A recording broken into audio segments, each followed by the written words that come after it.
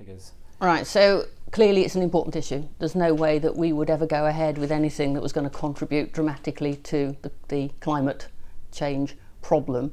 And so the industry as a whole has very much tried to come up with techniques which will mitigate leakage as much as possible. As I understand, usually the research shows that the methane leakage is as a result of poor well integrity.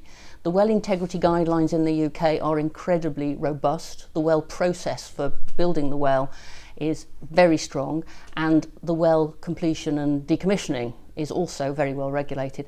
And as far as I understand it in the UK, any methane leakage from old wells that have been decommissioned well before the current processes were put in place show very little leakage, and frequently the methane levels in a field with a well in are lower than the methane levels in a field that are next door that never had a well in. So I think that we're in a good position in the UK to make sure that our methane leakage is absolutely at the minimal end.